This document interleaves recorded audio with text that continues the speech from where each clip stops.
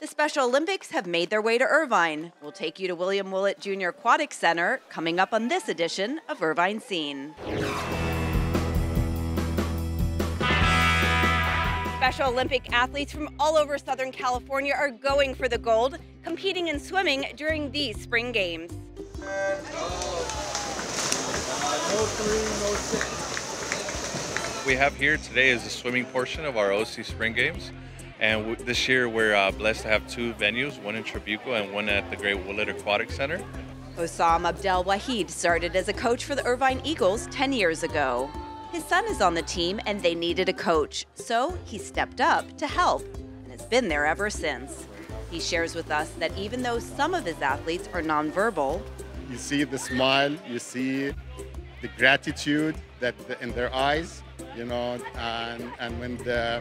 when we finish the practice, how the team cheered together and how they are one hand all together, it is definitely rewarding. I just can't put it in words, really. Alana is on the Irvine Eagles team and is excited to help and share her knowledge with her teammates. They're not only just my teammates, they're like almost like a bit of a supporting team. Like, hey, if someone's down or if someone needs a little more supporting, I'd be more than happy to help pitch in. Since I know swim since high school, I kind of give other members a little bit of tips of what I've learned from my experience.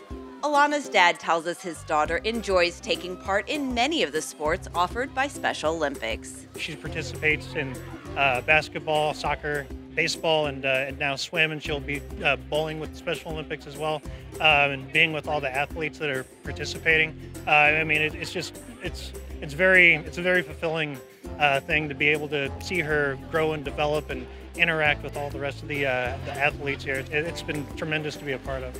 The athletes are performing on their own in events and as a team during this competition. The medal is an added bonus. The real treasure they get is from the inclusion, the participation, and just the overall fun they have. Prior to competing, we talked with Alana about gold medals, and this is what she had to say. That's just a little symbol that just shows you that you did great. The real dedication and pride of the sport is to have fun and cheer on for your friends. Going home with several makes the day even more special for this superstar swimmer. Irvine Eagles gold medalist, let's hear it for Alana Mauga. Thank you so much. Alana. Many of the athletes share Alana's outlook about these games, having fun and making friends along the way. When you woke up this morning, what was it like to know that you're coming to the spring games? It made me feel proud and it made me shout, hooray. Swimming helps prevent bullying because you get bullied every single day.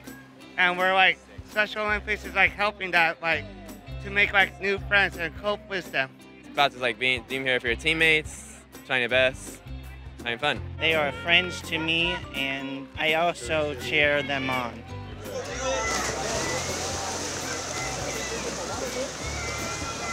Every area holds their own spring games, and then they come together for the Special Olympic Summer Games held in Long Beach. Let me win, but if I cannot win, let me be brave in the attempt. If you want to volunteer with Special Olympics of Southern California, or for more information, visit their website. For Irvine Scene, I'm Jacqueline Twegg.